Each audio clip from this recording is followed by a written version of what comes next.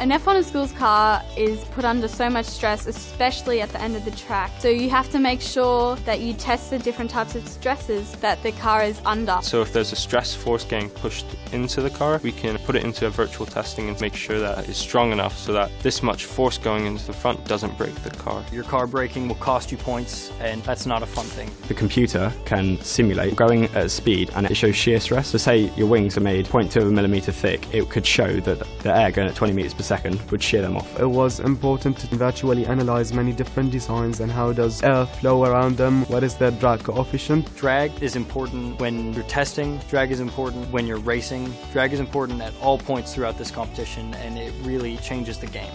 Primarily, we use CFD just to get the numbers on the drag. As it gets lower, your car gets faster. And that really allows us to optimize the car to a pinpoint. The CFD programs show you where the air sticks to the car, and using this you are able to adjust the CAD program so that it allows the air to leave the car so it can move forward without resistance. CFD gives you a qualitative data. It lets you see what's going on and gives you areas where you can improve the car.